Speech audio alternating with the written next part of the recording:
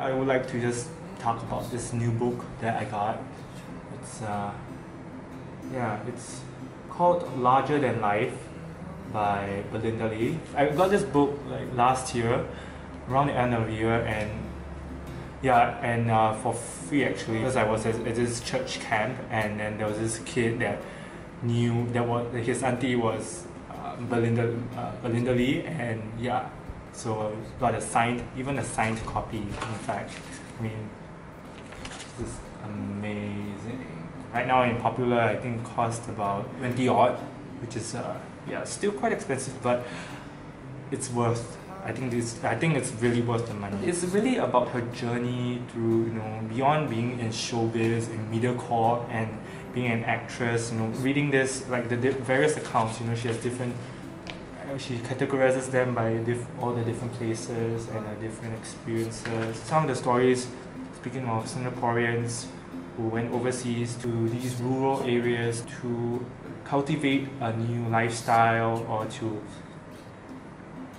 cater to the needs of the people there. I really appreciate such people in showbiz like Belinda Lee. She's willing to experience a lot of new things. And recently I was watching Channel U, and I saw her, in other TV series on Channel U, talking about her experiences overseas, also meeting other people, and for this one it was something about like dancing and hip hop. Yeah, they really want to do something else as well, and I find that very commendable. And I really thank Belinda Lee for this book. It's fantastic stories. It's one of my only books which I really managed to read without falling asleep, honestly. And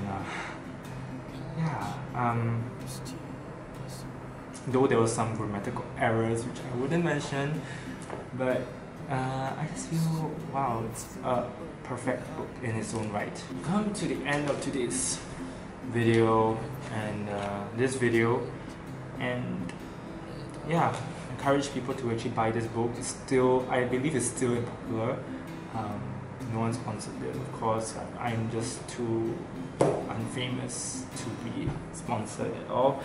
I just really want to share this book because I believe if many people read it, just open your eyes to a lot of new things, and it's really short. It's just the reason why it's thick is because there's a lot of images and it's really huge. It's just so big. It occupies 1/3 of the page most of the times. So thank you.